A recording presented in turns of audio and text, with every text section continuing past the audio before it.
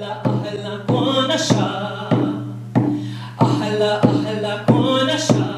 it's important to note that just in the Navajo Nation alone, we have more than 2,000 abandoned uranium mines that have been documented. But there's never been a comprehensive inventory. There also has been never a comprehensive human health study to address this toxic threat. So many of our people have been plagued with cancer, plagued with health impacts. And if you don't know that uranium, first, it's something that the radioactivity you can't taste, you can't smell it, you can't see it. So it's an invisible threat, but it's also mutagenetic, which means it can affect your genes. And it can affect future generations. So a lot of health issues that come from that kind of exposure. Many of my relatives were uranium mine workers. Some of them actually helped to build the head frame at the Canyon mine. So I always tease them. They tease me. They're like, hey, I can get you a job application. And I respond. I say, no, we're going to shut that mine down because I'm going to clean up your mess. And so for those of you who don't know, just about 74 miles, a little under 74 miles, 6 miles from the south rim of the Grand Canyon is the Canyon Mine, which Energy Fuels Incorporated has proposed since the 1980s to mine uranium in that area, just miles from the Grand Canyon, just miles from the lifeblood of the Southwest, the Colorado River, which more than 40 million people rely upon.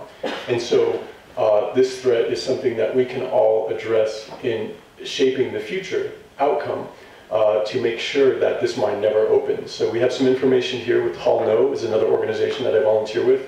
And Hall No is specifically focused on preventing the transport of uranium coming through not only through Flagstaff, because the haul route would be from Canyon Mine, just south of Tusayan, 6 miles from the south rim of the Grand Canyon. It would go down the road and all the way to close to Williams, over the 40, and then get off on Country Club, the overpass, and then head up 89, and then go through Cameron, go through Tuba City, go through Kayenta, all the way up to the White Mesa Mill, which is on Ute Mountain Ute lands, the only commercially operating processing plant for uranium that exists in this country. And so the important thing with this is that we have the ability here in Flagstaff to put our foot down, right, and not let this contamination, not let 12 trucks per day carrying up to 30 tons each of high-level radioactive ore, only covered in tarps. That would be the only thing protecting our communities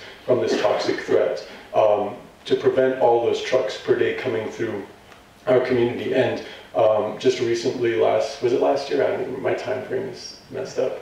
Last year, the city of Flagstaff helped put the foot down at the demands of folks in the community and outlying indigenous neighbors by passing a resolution to prevent or calling for opposition and preventing the uranium from coming through the communities. But we want uranium to be left in the ground. And I think that that's part of the reason we're all gathered here tonight, and very honored to be able to host the International Uranium Film Festival, which has been going on for 8 years. And tonight we have the founders of the Uranium Film Festival who have come all the way from Brazil. And we have some of the filmmakers here in attendance as well, which they will talk about. We will be screening, and they'll talk a little bit more about this, 4 short films, and we'll have a panel discussion afterwards. So it's an opportunity for us to not only learn more about these issues, reflect, but to build and hopefully be part of the larger international movements to address this nuclear threat. And it's important to recognize that it's not, the nuclear chain, what we call the nuclear chain, which is the nuclear fuel cycle, from the mining to the shipping, to the processing or the milling, to the energy production and the weapons production, and then the waste, is all something that starts here. It started right here with these abandoned uranium mines, and the ongoing threat of opening up new mines is something that we have an opportunity to step up and address and make sure that we can leave it in the ground.